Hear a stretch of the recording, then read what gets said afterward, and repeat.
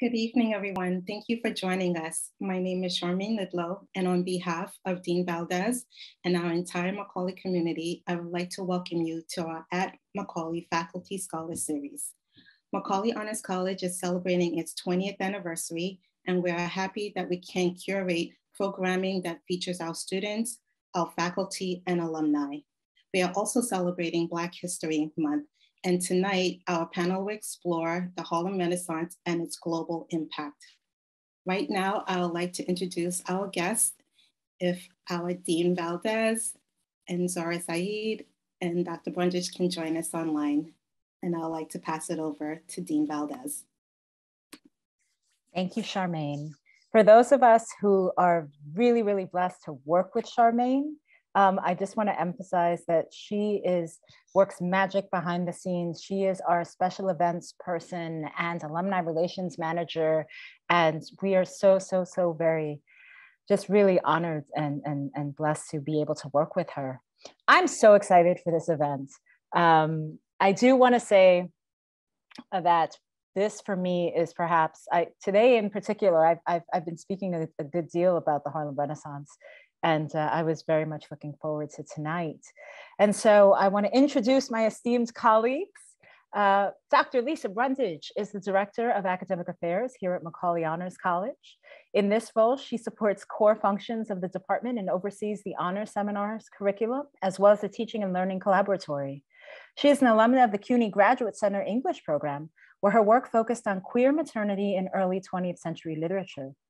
She has produced Effective Labor in Alt-At Work, She has published Effective Labor in Alt-At Work, produced videos for the Science Forward Open Educational Resource, which is available online, and we'll put that link up in a second, and has forthcoming work with Dr. Kelly O'Donnell, also at Macaulay Honors College. I know you have. On the Macaulay Honors College BioBlitz. She teaches Macaulay's Springboard course with Dr. Zora Saeed and is on the faculty of the Graduate Center's Interactive Technology and Pedagogy Certificate Program. Welcome, Lisa, this evening. Dr. Zora Saeed is one of our newest faculty members here at Macaulay Honors College. She is a co-editor of One Story, 30 Stories, an anthology of the contemporary Afghan-American literature, published in 2010 by the University of Arkansas Press, and editor of Langston Hughes, Poems, Photos, and Notebooks from Turkestan, Lost and Found, CUNY Poetic Documents Initiative out of the Graduate Center in 2015. She is a distinguished lecturer in the Macaulay Honors College here at the City University of New York, and she lives on Lenape lands. Welcome, Dr. Zora Saeed. I also would like to say a couple of things. Zora, both of these women are, as you have just noticed, incredibly multifaceted and brilliant and wonderful. And so we are going to get into this conversation. I do also want to say that due to unforeseen circumstances, Dr. Norrell Edwards is unable to join us tonight, but she did want to be here. And so I would be remiss if I did not acknowledge that absence, and don't want anyone outside to go, what? There was another fourth person on our posters. So did want to say that. Lisa and Zora, let's start with, how did you both get to the Harlem Renaissance? Where did that interest stem from? I'm not calling on you. Sure, go ahead. Okay. Well, for me, I think that I'm not sure if, of course, I had classes in college about the Harlem Renaissance, and I was very interested in it. I didn't realize how international the reach of the Harlem Renaissance was.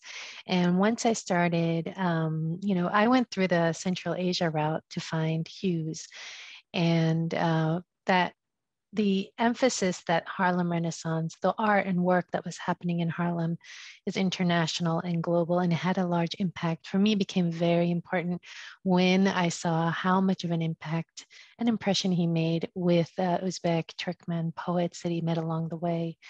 So my work became more focused on how do we take that energy and freshness that he brought, and that Langston Hughes brought to Uzbekistan, and rural Turkmenistan, because in all of his notes, he writes about how so-and-so could be, you know, sort of working at the newsstand in Harlem. And he sort of notes and he finds this way of the familiar and home in someplace very different than him than in Uzbekistan. So for me, it became very interesting to emphasize that what was happening in Harlem was brought out to the world, and it did influence and change. So that's how I came to that. Thank you. I had a somewhat different route, as you probably would have expected. I was overall really interested in early 20th century literature, kind of the first half of the 20th century. I had, before I entered my PhD program, I was able to take a class at the Graduate Center focused on women writers in the 1930s with my late mentor, Jane Marcus. And I became very, very interested in the overall effects of World War I on people's sense of themselves in the world and modernity and sense of belonging, and how all of the kind of contemporary issues that we grapple with, I wouldn't say that they have their roots there because obviously they go back much further, but a lot of, you know, just ways that people understand themselves and their places in the world were so affected by World War I and its fallout. And I think that you see that in, you know, in really stark terms within the Harlem Renaissance and kind of the reacting to the great loss, the understanding of a new sense of national identity for Black people as Americans, disillusionment with all of the things that, you know, were kind of like held out as promises, and also thinking about new ways of you know, making communities and also celebrating life. And so those things all kind of came together in looking at the Harlem Renaissance. Like Zora, I also had some undergraduate classes that gave me some sort of, you know, little bubbles of thought around it, but it was really a great joy to be able to take up that work in a deeper way in graduate school and continue it now. Thank you for that. I do also want to say, forgive me for not saying this at the outset, audience members, but we're going to have a conversation for about half an hour more, and then we're going to leave room for questions and answers. But please, as we are talking, if questions come to you, please don't be afraid to put them in the chat, because I don't like when people lose thoughts because we like that you're engaged. So I did want to say that. So we'll stop about 6:40 the conversation, and then we'll questions and answers. We'll have a Q&A session. Going back to what you just said, Lisa, about modernity, what you both just said, touching on the senses of belonging and home and things like that, and certainly the international aspect of the Harlem Renaissance. This is, you know, a very key moment, right? I mean, we are talking about one specific inflection point, but in my area where I'm thinking about Latin America and the Caribbean, and even the Francophone Caribbean as well, and Paris, and these are all international sites, right? So whether it's Negrismo in the Hispanic Caribbean or Negritud, right? These are the moments when Black peoples in this hemisphere are really coming to understand themselves in different ways, right? Or relating in different ways to national consciousness or nationalisms, right, in France. And we're seeing, and certainly again, World War II is a particular on this, World War I on this side of the world is a particular inflection point. Langston Hughes is, when people think about the Harlem Renaissance, he's that figure, right? Like most people, if they may think of Zora Neale Hurston as well, right? Lisa, you write about, in your dissertation and in this work, you come at this through the lens of Nella Larson.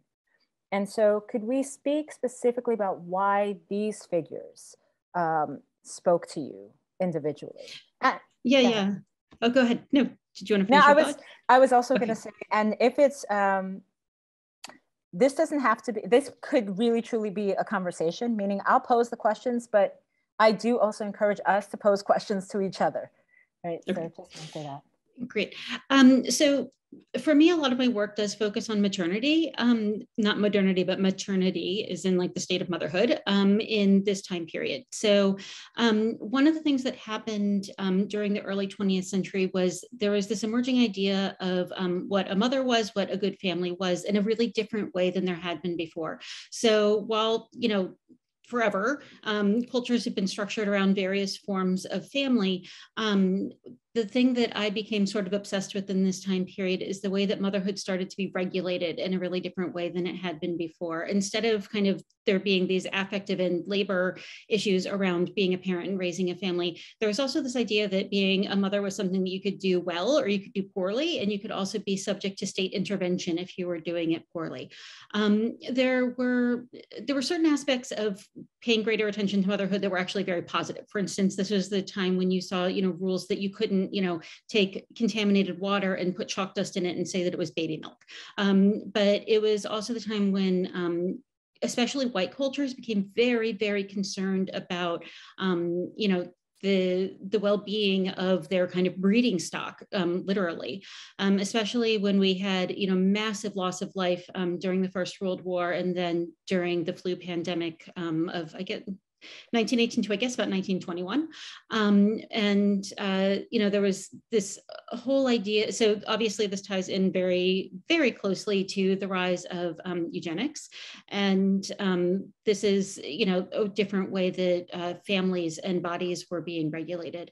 And they were put, directly and really explicitly into the service of national identities.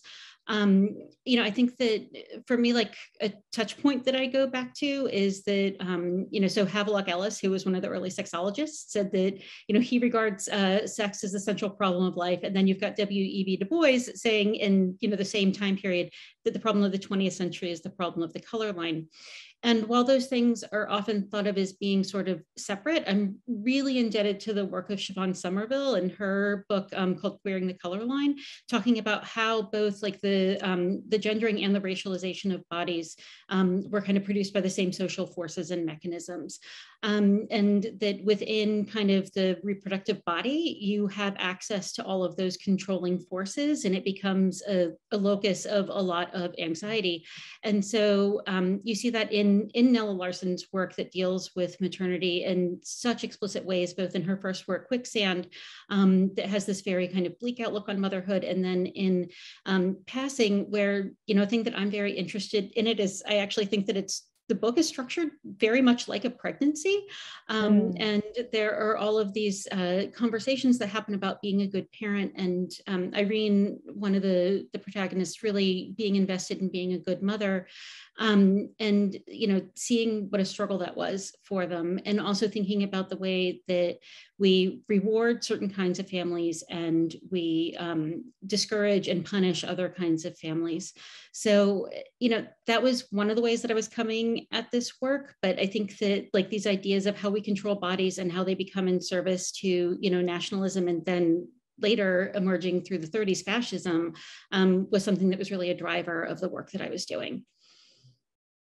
Thank you so much for all of that.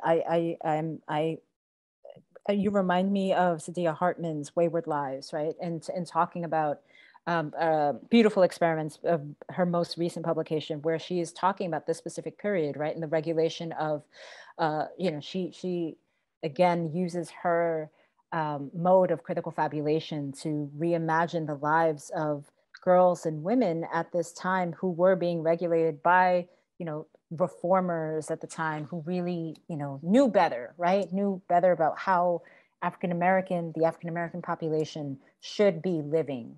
So thank you for that. It's all fascinating. Sora, how does your work intersect here? If at all. Yeah. Well, for me, I think sort of a specific, so.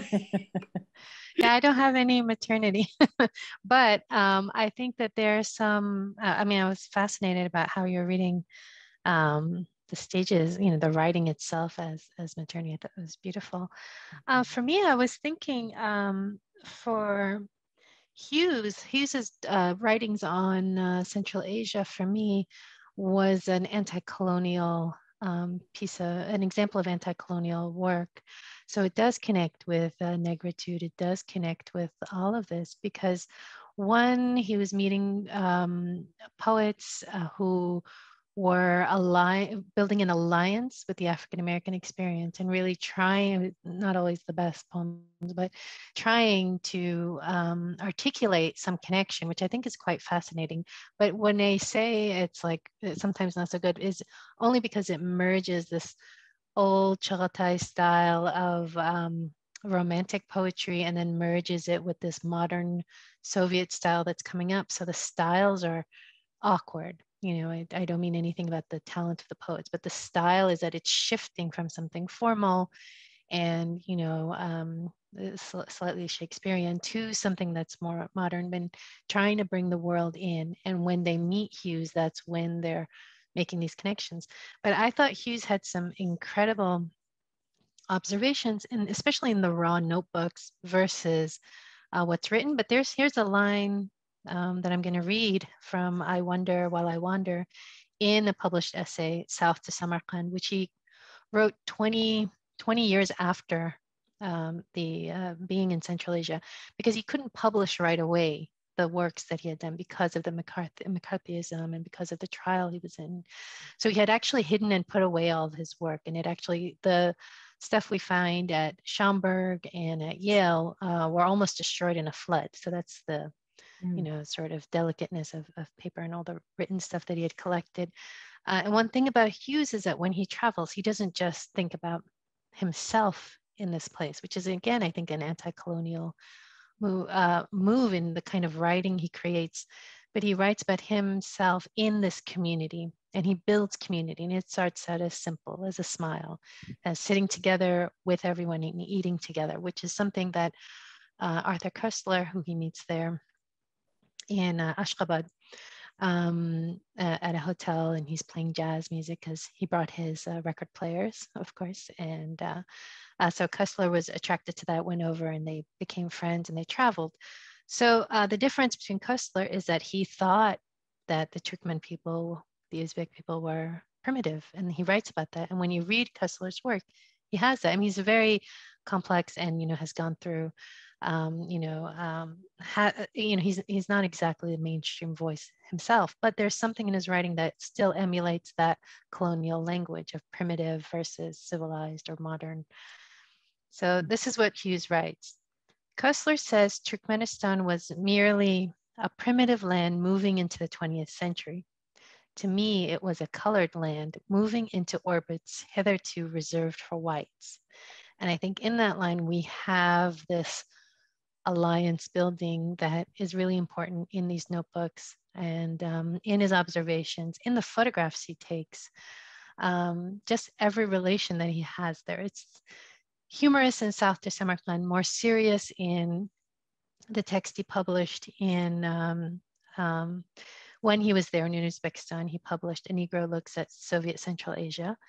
That is, he was paid well to write this, and he wrote it. But in the notebooks, you really find something else entirely. There's like Hughes making sense, connecting, bridging together, like Alexander going through Central Asia, Tsarist Russia, and then the current relations. What are the hierarchies in newly formed Soviet Turkestan? I think that kind of vision can only come from someone who's been through Jim Crow America, right? So you have that in him. Yeah, I'll just leave it there. I could go on. Could you? It's okay going on. I was actually going to ask you to speak a little bit about.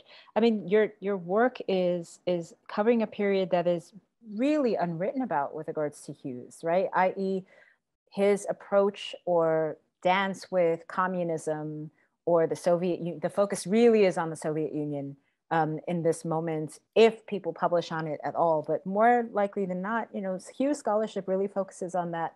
That young man, 1925, and then the older man, right? And there's so much about him, including his own heritage, again, where he comes from, how his father abandons the United States and flees to Mexico because he wants nothing to do with the United States, how Hughes is fluent in various languages, right? And how he survives as he is going every place. And so if you could just talk a little bit about that part and how, your work and what you bring to this, how that informs the overarching body of work that we have with regards to Hughes scholarship. It's so interesting. There is work done on Soviet, so the time he went to the Soviet Union and Soviet Central Asia is 1932 to 1933 is his time in Uzbekistan and newly formed. These are all newly formed states. Before this, it was Turkestan, which is why the chapbook I was writing was more interested in Turkestan, because it comes up so much in his writing.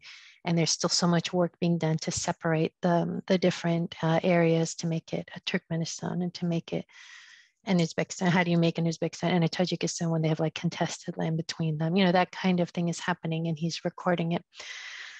So there is stuff written about the Soviet experience, but I think that there's not enough emphasis on how much of a mark Hughes made, because no one had gone down to see. Of course, there are Americans who visited Soviet Central Asia. I mean, Central Asia when it was Turkestan, the 19th century, and then early 20th century. You know, all those adventures, but they all have that kind of, you know, again, colonial voice. Travel narrative is, you know, dividing the world into what's civilized, what's not civilized, and kind of bringing back wondrous stories. So I think the emphasis that I would want, and why I'm writing, turning this dissertation into a book, is because I want it to be known that Hughes really started this trend to go down and see what was happening in Central Asia. When he asked permission to go down to see Central Asia, they did not want to give him permission because no one had gone down there. I think that needs to be emphasized more, because later in 60s, 70s, more African-American writers went to Central Asia, but that was the route. The Afro-Asia Conference that happens in Kazakhstan, they start realizing, the Soviet Union starts realizing that, oh, there's a connection between the Black experience and the, you know, sort of the Central Asian experience. So they wanted to bring them together there, and there was some familiarity and connection they were able to make. So later, even Du Bois goes to Uzbekistan, right? So yes, a lot has not been written, but a lot has not been written about Central Asia. And a lot of times what happens in writings about whether it's Hughes or other African-Americans who went there, because when Hughes goes to Uzbekistan, he finds African-American engineers, architects, you know, agriculturalists who are working and have created the kind of cotton that worked in Uzbekistan. So he finds, you know, a good Christmas dinner in rural Uzbekistan where he's like totally, you know, pouty and upset because he just like can't deal with all the mud on his shoes. And it's a great scene. He gets a you know, a pumpkin pie out of all this and gets to celebrate Christmas. So pumpkin is very popular in Central Asia too. So so I feel like that detail, and sometimes when you have writings about Hughes in the Soviet Union, it's Russia or Moscow, and it gets conflated with Central Asia as if they're very close or the same thing. So that distinction for me is important to make. So I'm there to just bring the nuance, the Central Asian nuance, to the scholars who are writing about it from the perspective of someone coming in. But I also want to see that relationship that was built, which is you can see it in the photos, you can see it in. That was going to be my cue, Zora. That really was. That was going to be if you could share your screen. Yeah, I will. Okay, let's hope okay. So here is the group photo. This is what inspired me to go search for these figures. So it was an article in Step magazine, and they said it's Hughes and Ghafar Ghulam, who's over here. Actually, I did not write on the photo, just so everyone knows. It's a photocopy of the photo that I was doodling on. So I figured out here when I did the research, and again, the research was at Yale, the Langston Hughes papers, and at the Schomburg. And what I found was that the Schomburg had kind of the Rosetta Stone of information that helped me figure out. This is Shali Kekalov, who traveled with them. He's a Turkmen poet. This is Ghafar Ghulam. Langston Hughes translated his poems and published it in a leftist magazine. It's one of the first Uzbek poems to be translated into English, and he did this by translating it first into French, and then together with a poet there, a Georgian poet. the Georgian translator who then they worked together. So from Russian to French to English, that's how they communicated. So she would get it in the Russian. They would communicate, the Georgian poet and him would communicate in French, and then he would translate that into English. And so there are a few poems from this. And this very long epic poem is part of the works that he kept. And he kept Shally Kekelov's work as well. One thing about Hughes is that he's not only a poet, he's interested in translation. And this, again, and I think through translation, you build community, relationships, connections. And that was really important for Hughes. And it's why it would, his archives are so rich, because, their stuff, anyway, there's so much stuff. Here's Ali Tukumbayov, who was then Tukumba Jogla, and he's a Kyrgyz poet. He later became known as the father of modern Kyrgyz poetry. Same thing with Ghafar Ghulam. Shally Kekelov has a much more tragic end in World War II, when Turkmen were conscripted into war in the front lines. And, there's a very tragic story of how many men were killed. And it was ranged from the age of 18 to 40. So he was one of those soldiers. Let's see, here's another photo of Hughes and Kostler in the cotton collectives in Turkmenistan. So he's very fascinated by that connection. That's why he brings up south to Samarkand. He uses the word south in the Samarkand piece. He talked a lot about it. Cotton has a very strong connection for both. It's why Central Asia was colonized. 1865, the end of slavery in the US, made other colonial powers think that they could be cotton, have a monopoly over cotton. So Imperial Russia took over parts of Central Asia, or Turkestan, and tried to grow cotton. It wasn't successful until Stalin, and it took people from Tuskegee and Virginia Tech who had come and mixed American cotton with Egyptian cotton to create the kind of cotton that worked in Central Asia. So it's a fascinating history in itself. Here's Hughes with the Uzbek poet Karim Ahmadi. He's wearing traditional outfit here, but in many other photos, he's in a very sort of, suit and tie kind of thing. But what I found here in that archive at Yale, misfiled under Karen, not Karim, was a poem that he had written to Hughes, which is that start of a love poem, then becomes this slogan poem, then becomes this sort of, call not to forget him and to think of their connections. So that's that. And here's Hughes with a Russian poet and who I don't know, and the Kyrgyz poet, Ali Tukumbayov. So Hughes is looking sad because he had a stomach ache. He got food poisoning before these photos. So I think there's more. There's his roommate here, Nishanov. And here you see Bernard Powell's in the back, who was there to work in Central Asia. This is, I forgot who that poet was, or that person was. These are the newspaper clippings he kept of Shally Kekelov, his writings. So Hughes also had a Turkmen language book. So he was both interested in learning another language and translation, I assume. So there's more poems. Hold on, I'm trying to find a better picture. Hope I don't give anyone motion sickness. Just bear with me. This is all the stuff at the Schaumburg. Here's the Turkmen lesson book that he had, that he was learning, and it was, sort of given to him as a gift. It just means lesson book. Here, this is Bernard Powers. They're having a meeting as they're building new roads in those cotton collectives. So there's Hughes, and there's one other beautiful photo. I wonder if I have it here. Here's another one. There's Karim Ahmadi, who was also wearing traditional garb by the wheel photo. And I think, there's another photo of him. This is a photo Hughes took on the cotton collectives. So there's a lot of propaganda photos of children being happy and not working on the collectives, but Hughes's photo is really telling. You see this 10-year-old, I guess she's 10 years old, kind of having a weathered look, looking tired and kind of doing the labor. What you have in a lot of Soviet photographs are these kind of happy, there's Hughes. This was any much older. And that's a traditional Uzbek outfit. Hold on, I want to find you. These are Hughes's photos that he took. I want to go too quickly here. This is Joseph Rohn, who was there. He was an agriculturalist, and he was developing, and he's wearing an Uzbek hat, a tuzdupa, which is like a black and white hat that protects you. You know, it's sort of like, it's a hat, but it's also has a symbol of like protection, keeping the evil eye away. But he was the agriculturalist there, and he has a great story. He's from Virginia.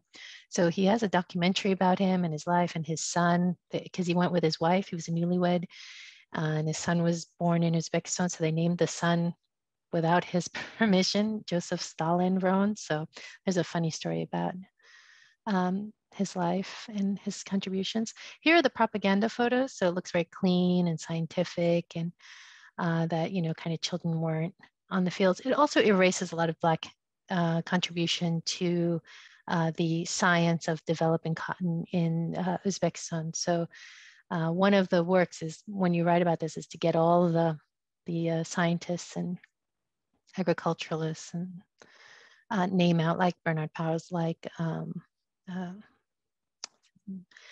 Joseph Rohn as well. So those are the fun photos. So I was kind of obsessed with this photo. You have 3 or 4 books. I just want to say, I think between like a photo book specifically on Langston Hughes photography, which again, I haven't seen, I'm unaware of that on the market. And for our audience, this is me speaking as a book series editor going, whoa, there is so much.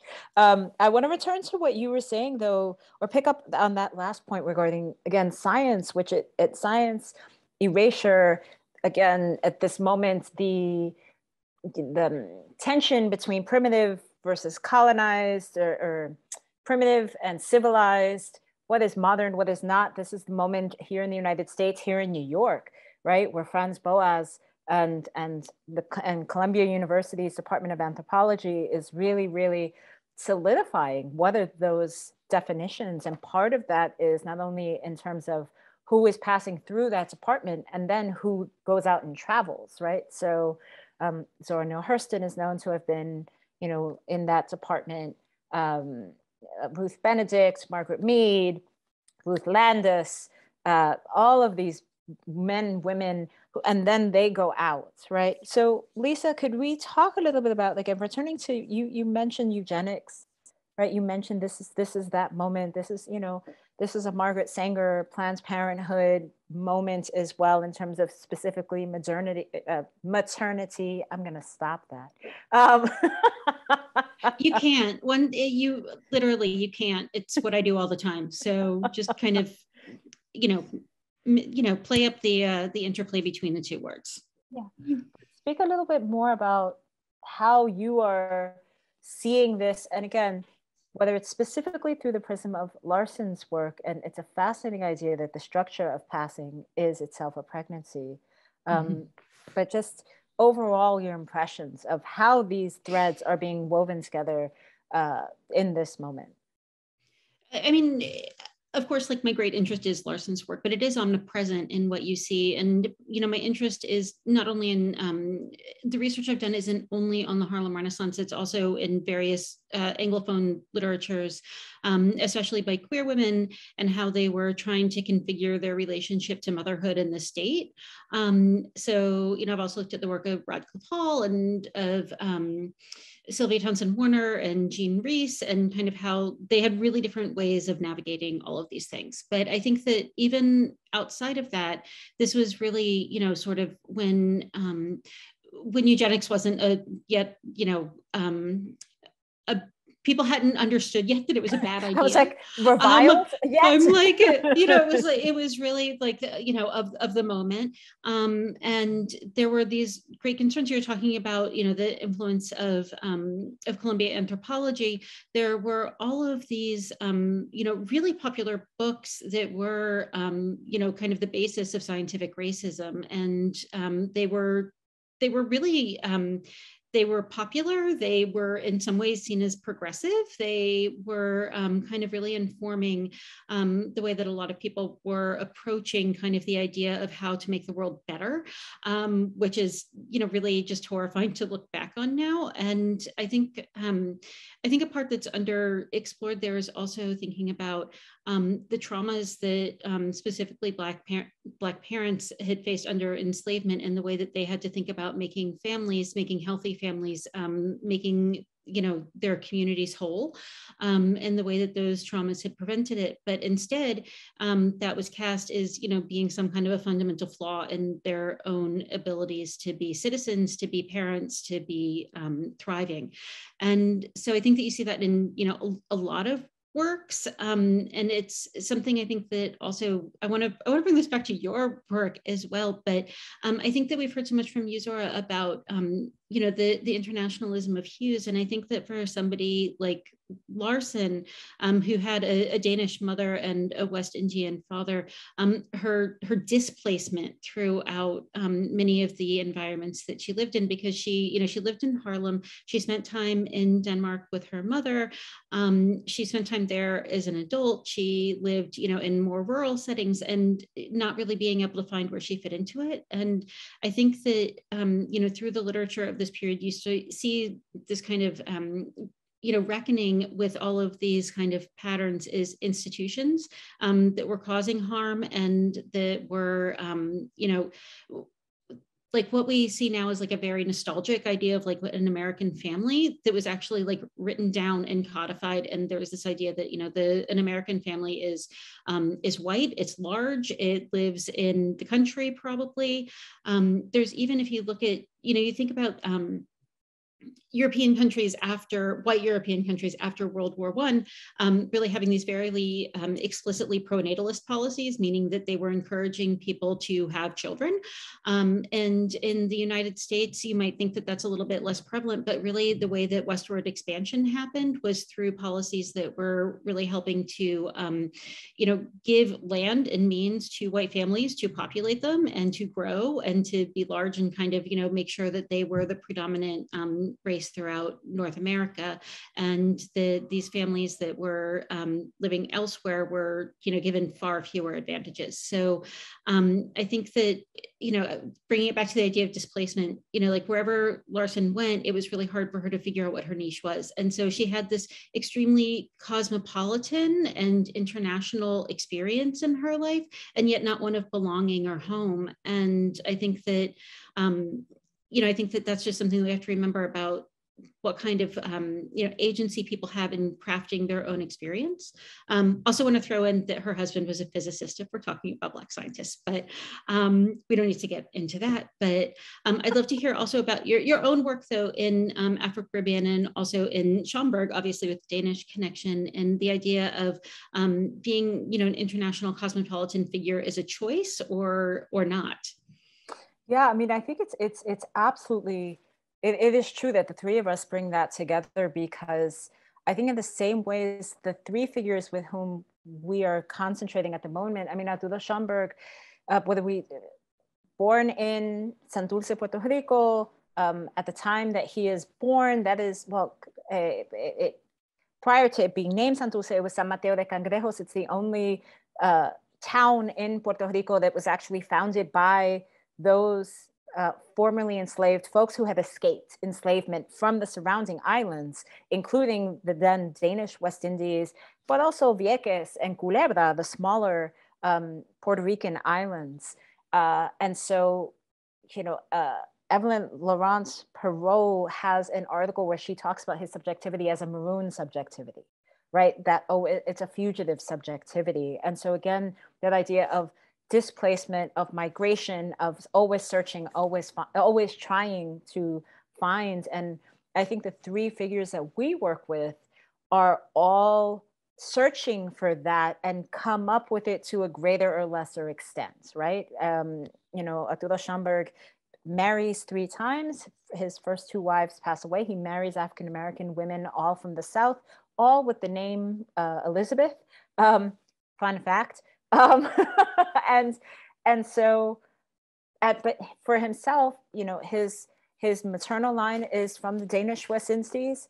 The father's line is Germanic because it wasn't a unified Germany, but the family had been in the island of Puerto Rico. To your point about empires that encourage migration, right? The Spanish crown wanted Europeans, particularly Germans, to settle in their colonies. And so the Schomburg family, when he is born, is about 50 years on that island. So they are a Puerto Rican family, just not the kind that we normally think of. And yeah, I mean, I think that from my perspective, Arturo Schomburg is involved in a series of networks where he is constantly, he's never by himself, right? And so while we study these folks as the great man or the great woman, or, you know, or folks are write about them in that way, what I am fascinated about is how Black peoples in particular, certainly those who are come from families who are from descendants of enslaved peoples, how they then reform family or home or belonging in various areas of their lives. So whether it's fraternal societies, such as, you know, the Prince Hall Masons, whether it's, and this is again throughout the hemisphere, whether it's churches, whether it's Greek life, Pan-Hellenic Greek life, in the Divine Nine, whether it's, and we continue to see that into today, whether we talk about you know, houses, right, in ball culture, or different kinds of churches, right, or different, with voodoo, with candomblé, with santeria, those are houses, right, those are called iles, right, that ile word is a Yoruba word, right, that you see, that transfer. And so again, there's a constant always recreation of that which we think of as in spatial terms, but really it's how do we recreate family, right? And then what are the dynamics of that? What are the maternal, paternal children? How does that relate to everything that's happening in the societies in which they lived? So I feel like we've highlighted a lot, a lot of these, like, and you can tell, and I hope our audience can tell, you know, these are things that we are thinking through, and they are open, right? We're not tying these up neatly and carefully, because I think, you know, my colleagues and myself are active researchers who are constantly thinking about, learning about, writing about these things. So this would be the moment where we would follow Charmaine's lead and place your questions in the chat. We do have a couple of questions from our colleague, Dr. Ugoritz. So one is, he would love to hear stories from each of us about how our research has enriched us in our career, in other studies, in teaching, in life. So let's start there.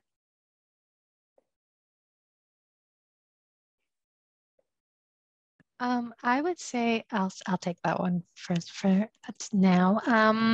I would say for me, it was a discovery that I never thought would happen. So Langston Hughes is always very New York for me. It's how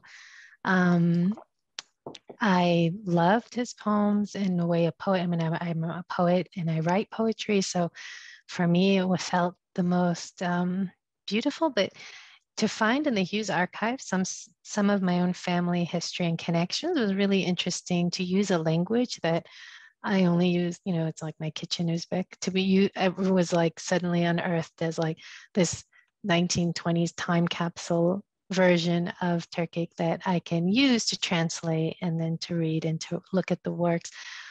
Really like blew my mind. Like I was like, and then, you know, there's this line where Hughes, it just gave me chills. Hughes goes to Amir Timur, who was one of the sort of imperial kings of Central Asia, or I don't know what I would call him, but he goes to Amir Timur's mausoleum, and he's like, how did I, a poor Black man from Harlem, get to here? And I was like, in Harlem, in the Schomburg, by the medallion where his, you know, his remains were interned. And I just had this like moment where like, how did I, like a poor, you know, grad student, like from Afghanistan, Uzbek, come and sit here and find this story and learn from him. I felt the same kind of grandness that he felt at the mausoleum in Samarkand. So for me, it was like, it was a really powerful moment. And I followed that. And when I would be stuck, I would go to the medallion area where Hughes was, and I would, just be there and talk. And sometimes I'd walk over to where, before it became Hughes' house, which unfortunately didn't last for too long, but I would go to his home and sit by the steps. And for some reason, it brought everything together and it made it real and tangible. So yeah, for me, it connected a whole lost family history I knew nothing about. Thank you for that, Lisa. Yeah, mine is, there's a couple of different strands for me. And one is just the enrichment that reading brings to everybody's life. And I think that if you are a person, especially if you are a child who really found, your world inside of books, and then you were able to have the privilege to grow up and study that, it's an amazing, amazing opportunity. But I think that in terms of the specific path that I took, I had been working on literatures from this time period, but it wasn't until I decided to have a child that I really started looking at the maternity angle of it. And what I was looking for there wasn't something to, just fold into the personal experience that I was having, but to really examine the anxieties that I was having about it and the ambivalence that I felt, not about becoming a parent, but about all of the different kinds of apparatuses that were attached to it. So this is, I'm going to say something very personal, but it's not a secret. Everybody knows it. I'm queer. My daughter is donor conceived, and, like literally going through a catalog and like picking out genetic materials to like order online. And then her other parent needed to adopt her formally. And it really formed this different relationship between how I understood, the way that states intervene into families, which had been something that I had not been unaware of, but seeing like the real direct control. And I started looking back through the time period that I was already looking at to see like what resonances I could find there. And really it was all just waiting. It was like waiting for me right there. And because I was, during this process, I was like, oh no, or like, do we have to be like complicit in this eugenics project and what's happening? And, and yes, and it was okay to feel ambivalent about it. And it was also okay to make a family and a community in the way that we wanted to. And seeing the way that there had been people who had needed to examine really the way that they were able to make or not make families in relationship to the state in much more dire circumstances without my privileges was really informative. And I think really important history for me to acknowledge and also to pass on to my child and be like, there's a lot that's going on here and it's okay to talk about it. So I think that it's been, really just like both like the joys and working through like, life's really like big challenges through a lens of literature, through somebody else's experiences that you can, learn from without appropriating, and also just understand more about the world and the systems that shape us. Yeah, I want to highlight that which few people know. So my dissertation is about my own anxiety around motherhood, and it manifested, my dissertation is called The Search for Womanhood, Mothers and Daughters, The Search for Womanhood in the Americas. And it was when I was, I started my dissertation at like 26, 27. I think I finished at 28. And this is right around the time when I'm looking at my mother and going, I can't be a mother like you. Like, God bless you, because my mother is the prototypical self-sacrificing mother who loves us unconditionally. And it is such a beautiful and magnificent blessing to have. But I wondered about, she's also someone that, for her, if a woman doesn't do that, if she strays from that at all, then she questions that definition, right? And so I was in a PhD program. I had anticipated I would probably work, right? And so for me, I go, wow, outside of that self-sacrificing mode, what happens and what are the representations of in literature when those mothers and daughters in particular, when that relationship fractures? And so I was looking at novels, including Toni Morrison's Sula, and a novel, Helena Parente Cunha's A Mulher no Espelho, Woman Mirrors, right? And where all of these women go. There's two more in there. And so I wanted to bond with you on that moment, Lisa. But in terms of my and also in terms of my own personal experience with my work, I mean, but the reason I got to Arturo Schomburg is that I just, I learned about him when I was in college, and I was flabbergasted that, as you said, there was a library, because for those of us who enjoy books, who found ourselves in books and in reading as children, for me, the library was a safe space. For me, the library was home. And, to have gone away to college and to learn that there was a library that was named after this Black man, which was the first intro. And then that Black man was born in Puerto Rico, which is where my family is from. And then it's part of the New York Public Library, which is astounding. And it's in Harlem. And I grew up in the Bronx, and just realizing that I didn't know anything about this place. And to Zora's point, I don't know how many people know that Langston Hughes's ashes are interred in the Schomburg Center for Research in Black Culture. So I'm going to just share the screen for a second, and to reference what she was speaking about with regards to the cosmogram. So here is the Schomburg Center over here, or a part of it. There's the Schomburg Center. There's Mr. Schomburg, but this is the corner of 135th Street and Malcolm X Boulevard / Lenox Avenue. This is the bookshop. That is a fabulous bookshop. If you have not been to the Schomburg Center, if for anything, the bookshop there, they have lots of amazing work, and children's books and totes, and just fabulous, fabulous place. One of my favorites.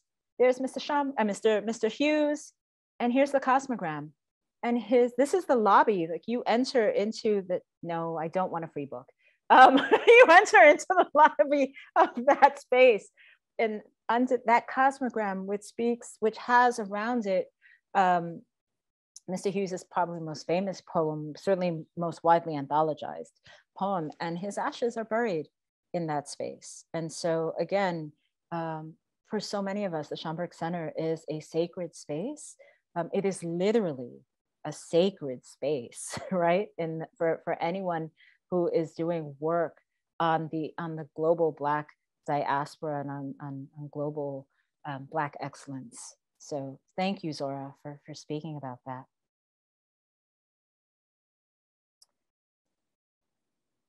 Claudio Simpkins writes has written here, with affirmative action on the chopping block, how can academics and others ensure that the actual descendants of slavery can study and be scholars of their own Black history?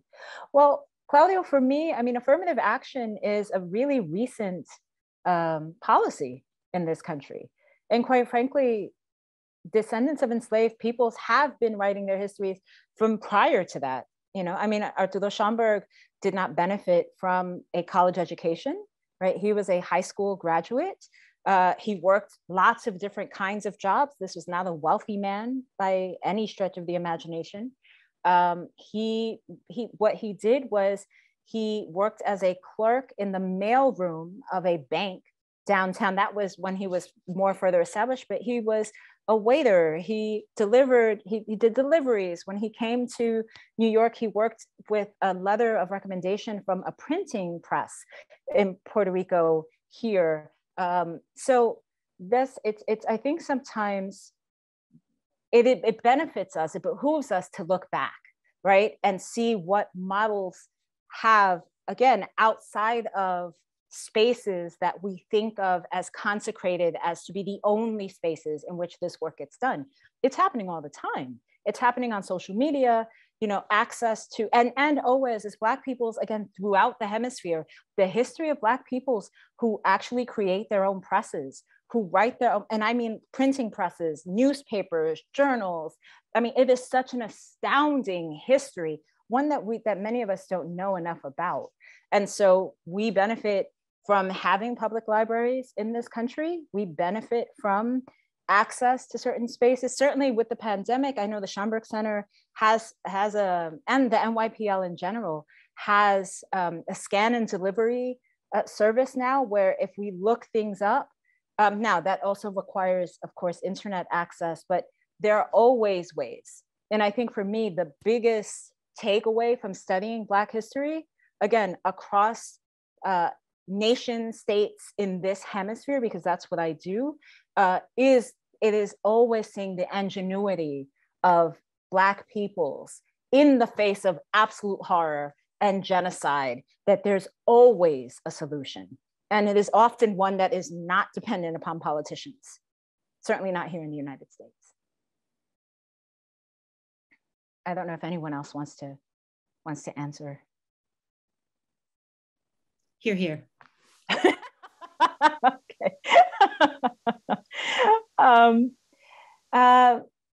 Did either of you want to have another question for each other, or before, you know, because Joe, other people have to talk. So I'll get back to your question, I promise.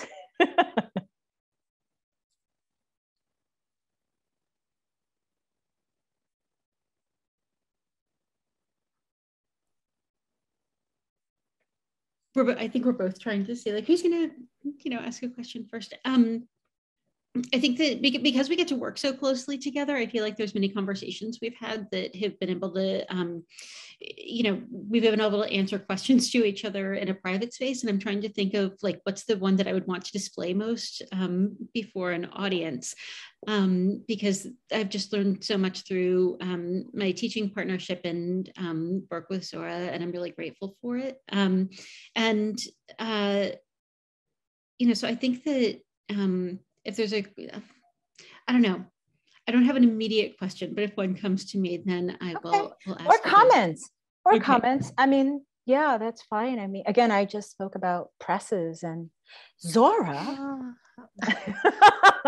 Well, no, I actually was wondering how you did it all. Like, you balanced writing and researching, and then just how did you do it? How do I do that?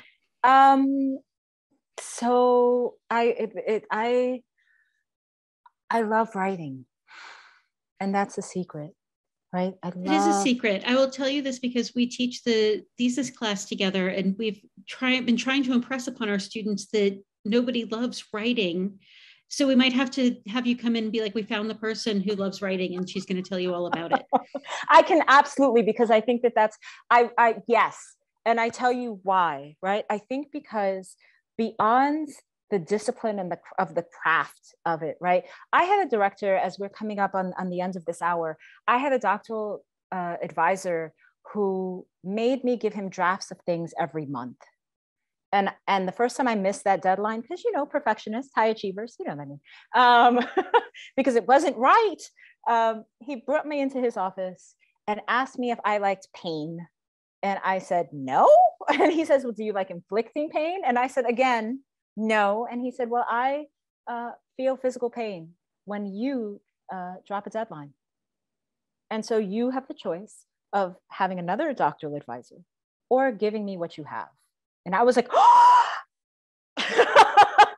But what that meant was, what he did was that he short-circuited the perfectionism, right? Because what that meant, I said, but what if I'm not finished? He said, I don't care if you're in the middle of a sentence. You give me what you have every month. And bless him, because that's how I write. When I'm drafting, I give myself a certain deadline. So certainly with a book project, a period of months, I still do that, like every month, like a new, you know, something, a different chapter I conceptualize, and every month. And it's like, boom, okay, well, this might be 15 pages of notes. That might be 35 pages of notes, whatever. And I go through it, and I love it because I see it come, because it's not about perfection, right? It is about the freedom of throwing paint on a blank canvas and going, hey, this is fun. I'm making something up. That's the other part of it, is that so much about writing within the academy, right, is about the intellect. And it's no, it's not. It's a creative act. And so for me, if I was ever to do a TED Talk, here is my my mini introduction. What about creation is play? That's it, because that's all we're doing. That is all we're doing, is that we can have like these very serious topics, which we all are dealing with. But how do you balance that out, right? I ask my friends all the time who are historians of enslavement, right? How do you do that? How do you, you know, and what do they do in terms of self-care? But for me, it is absolutely not about drudgery. It is absolutely not about, and that's why I'm so prolific, because I get to play. Every single time I go, that's a book, and then I get to show up for myself, right? Because that's, at the end of the day, this is something that I love. And so for me, writing and creativity is a space by which you can demonstrate the love for your subject. You know, for me, it's kind of, it is actually one of the greatest travesties of academic training in general that we've all been subject to, right? This idea of like tying writing to, you know, tenure, tying to it grades, tying it to perfection, tying it to like, how do we take that spirit of ingenuity and of innovation and of creativity, right? And move it over to love. Because at the end of the day, my writing is an offering of love. So yes, I would be very happy to talk to your students. I would love, I mean, I feel very emotional. That was very beautiful. Thank you. Thank you. Thank you both. It is 7:01. So I want to respect time. Charmaine, do you want to come back? Hi, Charmaine, she's back. Thank you so much, Charmaine. Oh, this was so beautiful and enlightening and amazing. Just stuff that I did not know of and now have to go do my own research, and just talking about, you know, going to the public library, doing your own research, knowing that author, you know, he, you know, not educated, he didn't go to college, but found solace in, you know, libraries. So, and he didn't do it alone. So I think a lot of the times, just, I know we're running out of time, but knowing that our Macaulay students coming in as a cohort, they're coming in together. So you have this space that you're not alone. Even when you leave Macaulay, you still have that connection, and you still have your cohorts that you came in with that you connect with. So I hope that any alums that's on this, you know, we're here for you at Macaulay, and hope you stay connected with us. We love having you back here. Thank you. Thank you, Charmaine. Thank you all for coming. Please, everyone, be safe. Have a beautiful evening. Thank you. Thank you all so much. Bye-bye. Thank you.